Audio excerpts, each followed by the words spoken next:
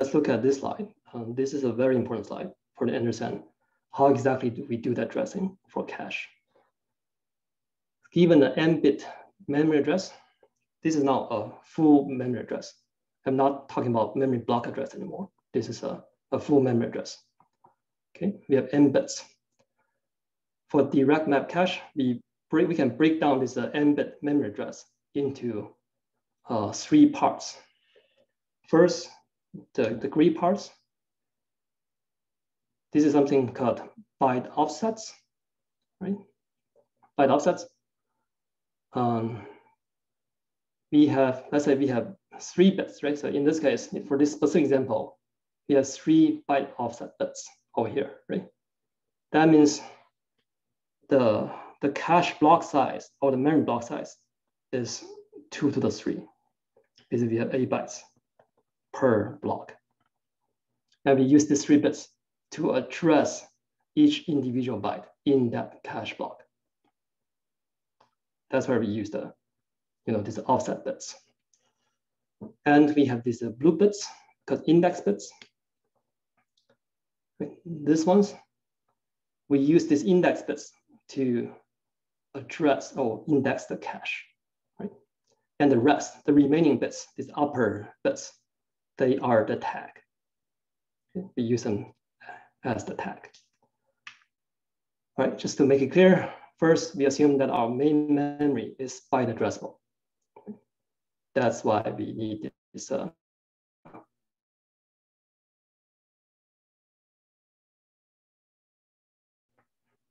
And this part, these 2 parts, if you combine these 2, tag plus index, these basically form the memory block address. Again, each block, right, in this case, have 2 to the b, or is b is 3, we have 8 bytes in this specific example. With that said, can you guys tell me how large is the cache? How many blocks do we have in the cache? Any guess? We are using index bits to address the cache.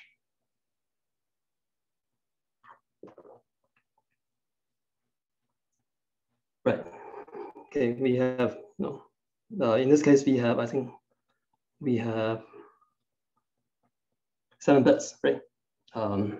It's 7 bits or 8 bits. I think we have 8 bits, right? 2 to the 8, right? We have 2 to the 8, which is 256 for this specific example. All right. And with this breakdown, we can actually define the key of the cache, right? B, right? We have small b. This is the number of the offset bits. So this defines the size of the cache block. And we have I. I means the number of index bits. This defines how many cache blocks that we have, because we are using this to address the cache. And the total cache size, right, in terms of data, it's this much, right? In terms of bytes, it's this much. We have these many blocks, right? These many blocks times the block size. Right? Any questions? How are the tag bits known? You already got it? How are the tag bits known if the instruction interrupts the cache and not main memory? Very good question, Norma. We are gonna explain it. Okay, so if this is more or less clear, let's look at a concrete cache design. Here's another example, right? We assume that we have a 32-bit memory address. This is a memory address, right? This is a full memory address. We assume that we have 2 bits for byte offset. That means we have 4 bytes, right, per block. And we have 10 bits. So this is index, 10 bits for index. How many cache blocks we have? 10.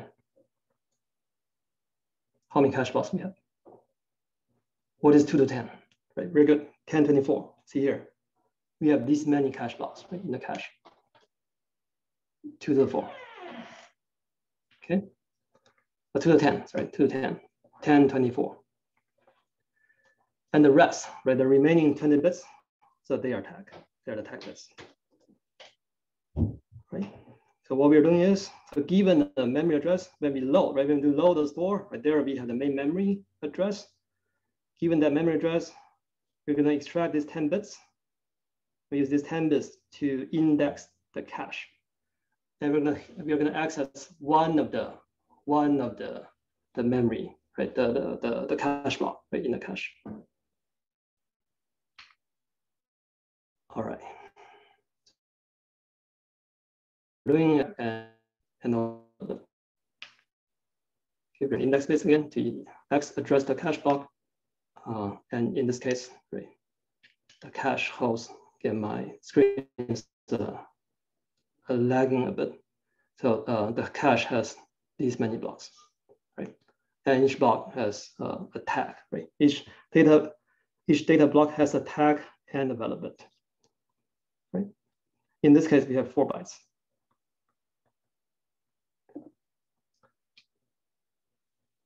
Okay, what happens to the offset bits? Good question, Amanda. We'll talk about it pretty soon. Okay. We'll talk about what exactly is going on with the offset. Right? I'll give you an example. All right. So first, let's see. Let's try to read from the direct map cache. Here are the steps.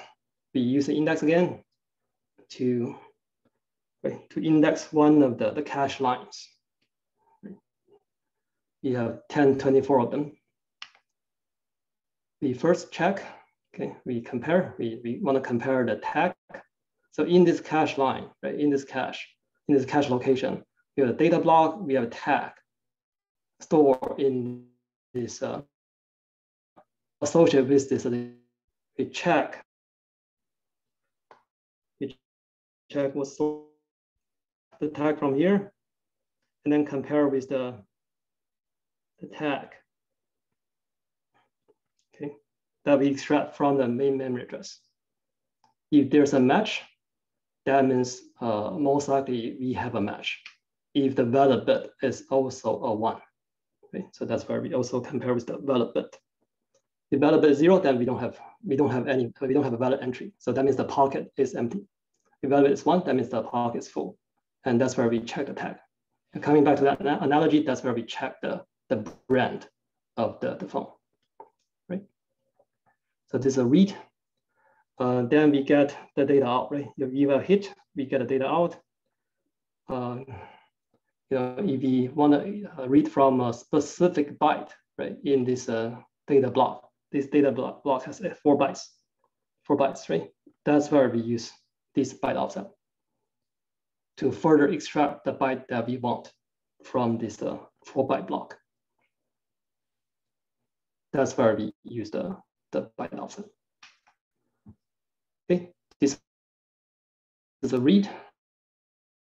A much more concrete example pretty soon.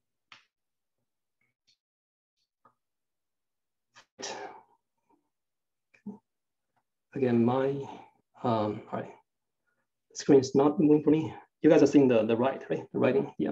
Okay. All right, good. For write, it's very similar. We also use the index bits to get to access the cache line, and we extract the tag and valid. We compare the tag with the retrieve tag from the main memory address, and we check the valid bit. If there's a hit, then we write the data into the data cache location. Otherwise, if there's a miss, there's one option. I think in one of the later lecture, I'm going to talk about other options as well. That's in one of the options, we bring the memory block into the cache and then set the tag of the address and then write data into the cache. This is one of the options. So we'll talk about some other options with a different trade-off. But so basically in general, right? So when we access the cache, we just have to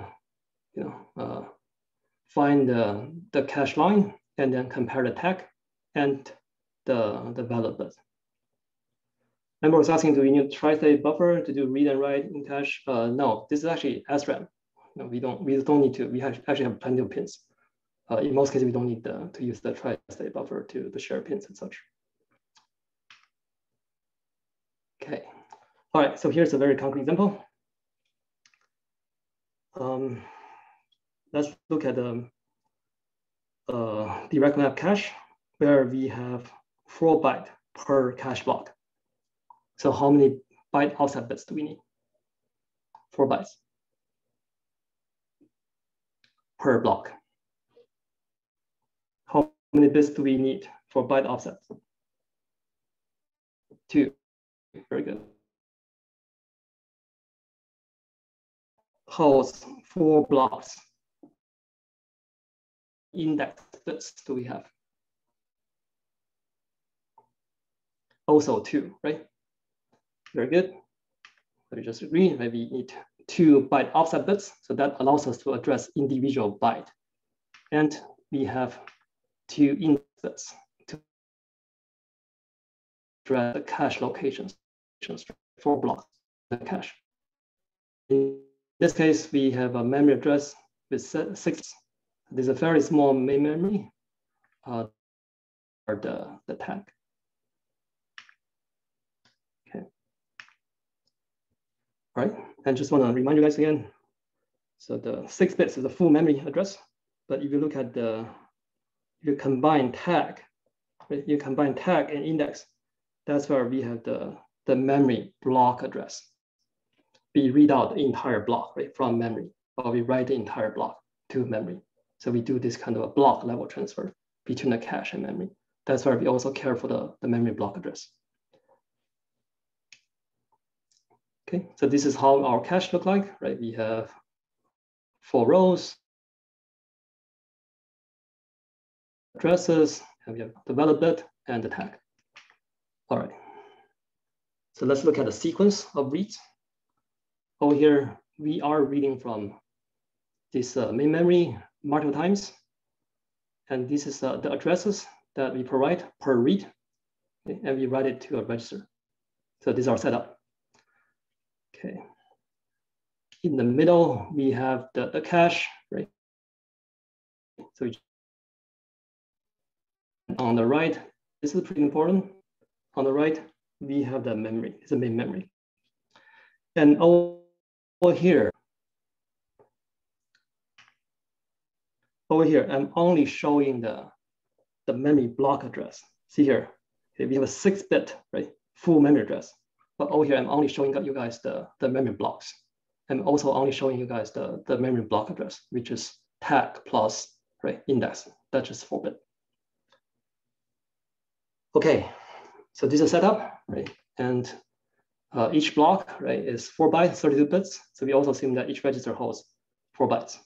That's basically what we write to the register, 32 bits. Okay, so let's take a quick look. So let's look at the first line. We want to read out from this one, right? And initially, see here, all the valid bits. So we don't really have anything useful in the cache. So the entire B column is 0. Okay, with this in mind, for the first read, have a miss or hit.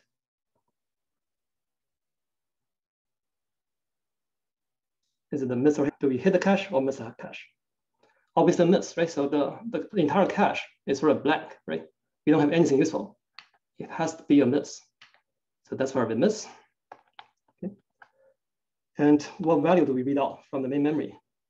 So that's where we use the memory block address, right? The higher 4 bits. And we read out this entry, right? So we put 100, right? This is 1 to the cache. We load 100. This is data block. And we tag bits. The tag bits are the 0, and we set valid bit to be load 100 in R1 register. That's the first line. How about second line? Do we have a hit or miss for the second line? Hit or miss? Also miss, right? If you look at the second line, that address is also new, right? We haven't seen that address yet. There's no way that we can find it in the cache. That must be a miss as well. Also miss, but this time we are addressing a different cache line, right? Because we use the index bits over here, the blue ones, right? The blue ones are the index bits, which is 0, 1. We address this line, the second line. All right, so what data value do we read out? Which one do we get? What do we put into data? 110, very good. Again, we use the memory block address, 001, so which is this. Right. 110, right? Any questions? So if there are no more questions, I'm gonna speed up a bit. Right? I'll just ask you guys to tell me whether this is a hit or miss. Next one, R3. Then we move to the third read to R3. We had a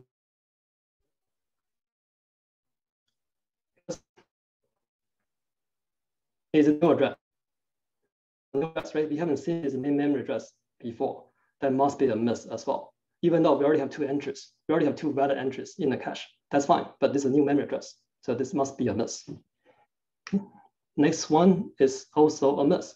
And this one, since the blue bits, right, index is 0, 0, we are addressing the, right, the first cache line over here. And this is a miss because, not because of the valid bit, it's a miss because of the mismatch in the tag, right? See here, in the cache line, the tag entry is 0, 0, but in this one, right, in the main memory address over here, the memory address, the tag is 0, 1. That's a mismatch. So this must be a miss. Then we have the evict, right, the existing cache block, and then we put in a new one. In this case, the 140, right? And we update the tag. All right, next one, this one, hit or miss. Also miss, right? Because this is also a new address. Okay, same thing. But this time we are addressing cache row 3. So this is also a miss. All right, and then we load the right value to 170, and we update the tag. And we set valid bit to be 1. All right, next one. This is a more interesting case. When we read out from the same address, right, 0, 0, 0 to 0, we have already read it once before. But do we have a hit or miss? We have already seen this address before. Still a miss, right? Still a miss, because the previous block is already evicted. We still have a cache, but we still have a cache miss because the tag does not match. Right, very good. This is still a miss because the tag is 0, 1 here, right, in the cache. But what we want is 0, 0 for tag. We have seen this guy before, but unfortunately, at a certain point, this guy was moved out, right, from the cache. That's why we have another miss. Last one, hit or miss. Okay, finally, right? Okay, great, finally, last one. Okay, this is the last one. This is the hit, finally. We have seen this, right, this address before, and this is not evicted. We have a match, right? We have a valid bit, which is 1, and we have a match for the tag. Okay? These two match. All right, any questions? Ethan, you hand is still raised. Not for the bonus round. Okay, that's fine. All right, hopefully this is clear, right? Yeah, this is where we are loading a single, we have a loading, this is a 4-byte, right? 4-byte value into the cache. Let's take a quick look at a different case. All right, Amanda is asking, how about the offset, right? So where do we use offset? With this second case, hopefully it's gonna be clear. I may use a few more minutes, if you guys don't mind, since we lose, I think 3 minutes, because my, okay.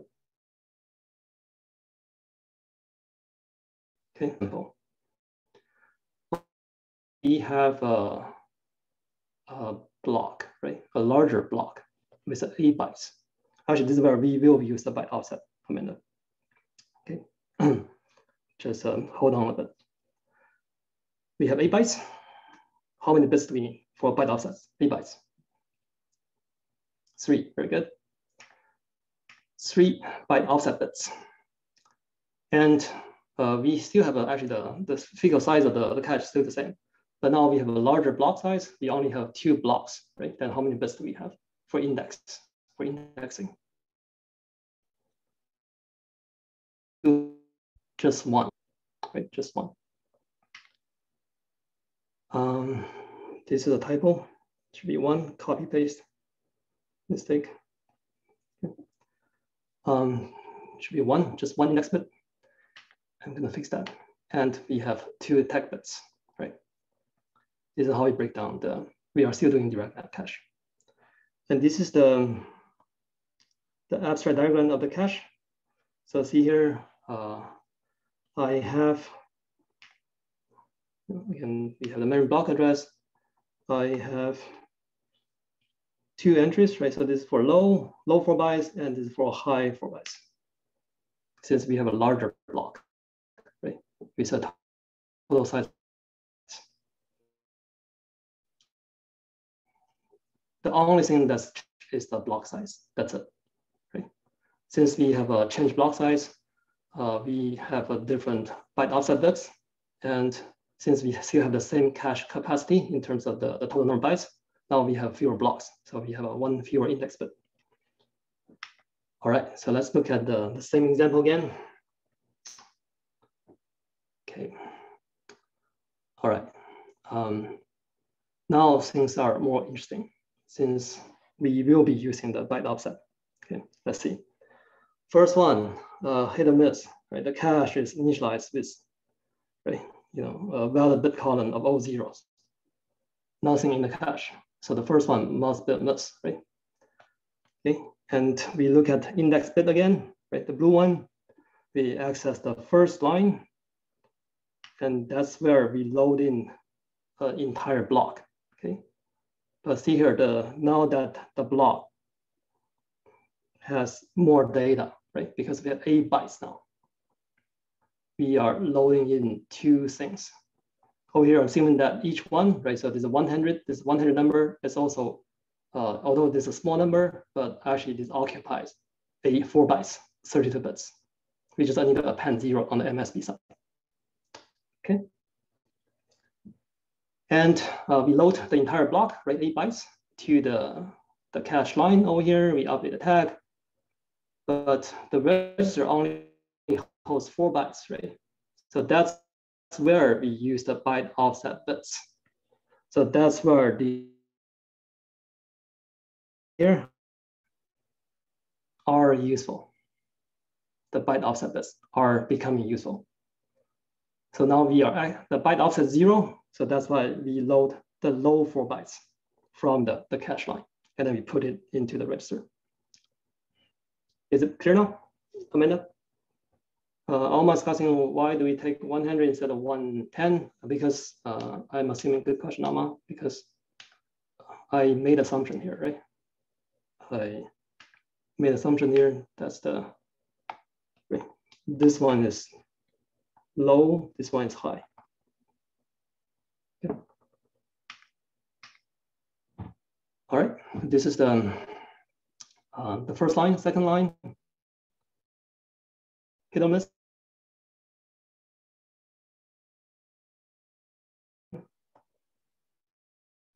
Hit or miss.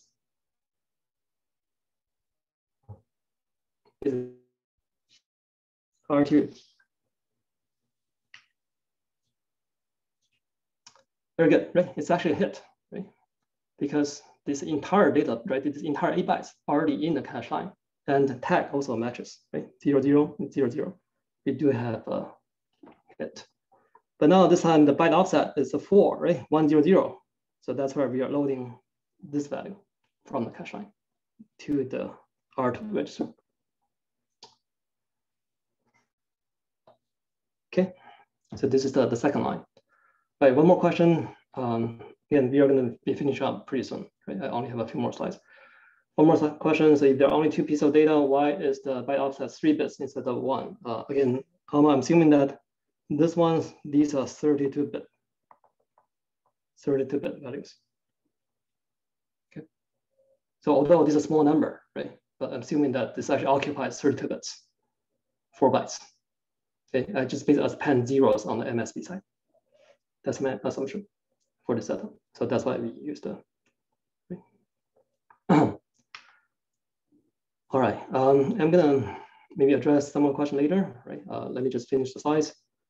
The next one is a miss, right? So since it's a new address, right, we haven't loaded this block yet, this is a miss. And we load from this corresponding memory block, and then we update the register. Next one is also a new address, right? That must be a miss. Okay, we haven't seen this block before. And this is where we load the second cache line, okay, and update the register. Next one, this is the new one, right? This is not a new one, this is the old one. But again, the cache block was evicted at a certain point. That's why we have another miss, because the tag does not match, right? Okay. Make sure that you guys follow, if this is still not too clear to you, make sure that you guys follow each slide and then check the tag bits, right? And check the value bit and tag bits to make sure that you understand whether this is a hit or miss. Okay. All right, so last one, the very last one. Is it a miss or hit? Last line. Is it a miss or hit? Before we conclude. Last one is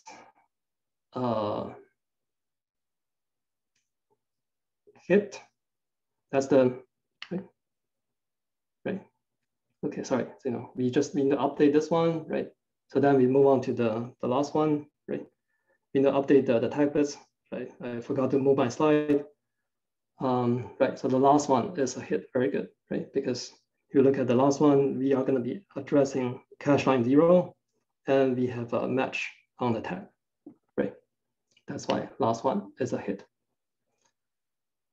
All right, I think we are done. Okay, this is my last slide. Okay, Sheila is asking why is it a hit? This one, right? Again, we access the cache line 0, right, over here, and then we compare the tag, right, the red bits. Okay, and there's a match. That's why it's a hit. Okay, all right. Again, just want to remind you guys, right, no class on Thursday, and the next lecture is rescheduled to Sunday. Okay, I'll remind you guys again on Piazza.